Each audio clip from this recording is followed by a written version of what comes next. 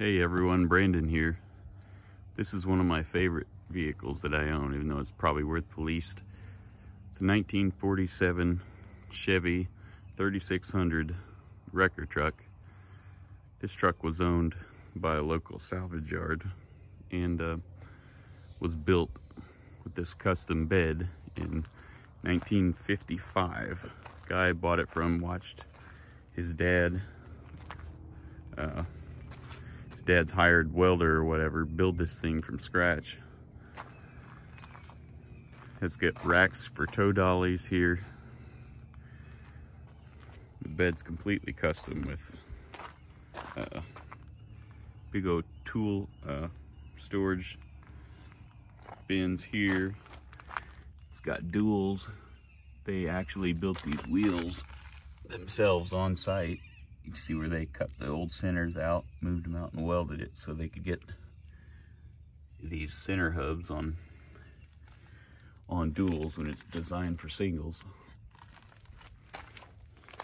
They used a 2-ton front bumper, I believe, basically all the way across the bottom.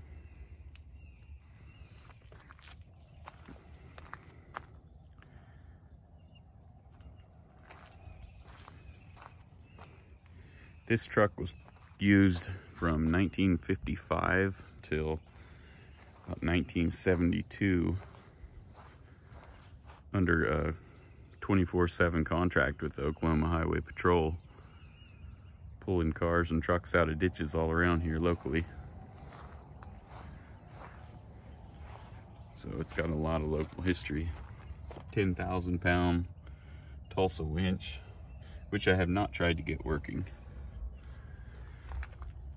I bought this truck in like 2014, must have been, and it had been parked since probably 76 or 8. They just used it after they pulled it off the road in 71. They just used it as a junkyard dog and pulling motors and transmissions and shoving cars around in the yard, and they had just beat it to death. When I bought it, it had front fenders were just smashed and just completely ripped to shreds. So I found good GMC front fenders that kind of matched the overall patina of the truck. It's got headlights, trim rings, a bumper from another truck. The grill is actually original. It was just absolutely destroyed. I beat it back out to shape. This cover across the front of the engine, you see back where they notched it with a torch, get better airflow to the old radiator. Right now it has a 1957 Chevy 235 that came out of a 57 Bel Air 4-door that guy was doing a V8 swap on. So I was able to buy the whole running engine and everything for, I think it was $500, just to drop in. The original motor had practically seized. It just absolutely thrashed to death. They had the battery had been mounted here in this tray up here in the engine bay, which wasn't correct for the model year, but I went ahead and put it back under the seat. So this thing actually runs like a champ. I got it going in 2018. It had been parked since, like I said, at least 74, 75. So I got it completely street legal. This wiring and stuff you see here, I just left it intact because it's cool. Looks kind of sketchy, but it's not getting used. I built my own wiring harness for it, which you can see wrapped around through there. And so this thing is actually 100% street legal, runs really, really well. I'm not going to start it right now, but I tried to leave it pretty much intact as found, other than I did put glass in it and get all that going. This is a seat actually out of a Buick Skylark.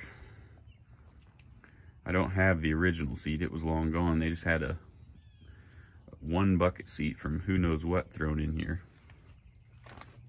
Truck's got a 4-speed which has a tremendous amount of slop in the shifter lever. Just transmission's about wore out, but I have a much better condition, lower mileage unit. It's got factory steering wheel. Basically none of the gauges work, which doesn't even matter to me. I mean, I drive it around the yard some, up and down the road. This is my Oklahoma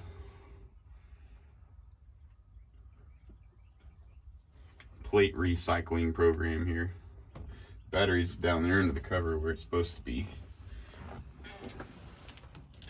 How you like these original 1960s vintage pedal pad repairs? My original intent with this truck was to give it a proper restoration, but pretty much every single person that sees this truck says that I need to leave it as is. You know, I was going to paint it its original color, which was red, and sandblast the bed and have that painted black or rhino lined. Still have a single reservoir master cylinder in the floor. This is for your PTO engagement, forward and backwards. And then stuck through the floor is basically a primitive line lock. It's not connected anymore, I just left it there. Basically you'd set the brakes with that lever there, and you could operate the winch from there. It's got a big old PTO hanging right off the side of the transmission. Right there, just super close to the ground. It goes back here and drives that Tulsa winch. So, it's a really cool truck. I mean, I really enjoy it, even though it's a complete piece of crap. But I really like it.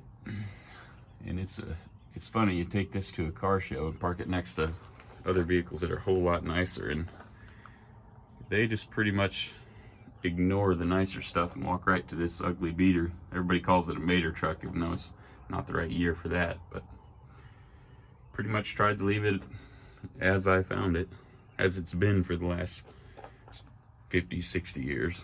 But anyways, just wanted to show this to everybody. It's one of my favorites. Not sure what I'm gonna do with it. I've gone through all the brakes, bearings. I did put a rebuilt rear axle in it because it was shot. It does have an aluminum fan with a electric pusher fan in it. But someday I'll do a driving video in it when I have a little more time. But thanks for watching.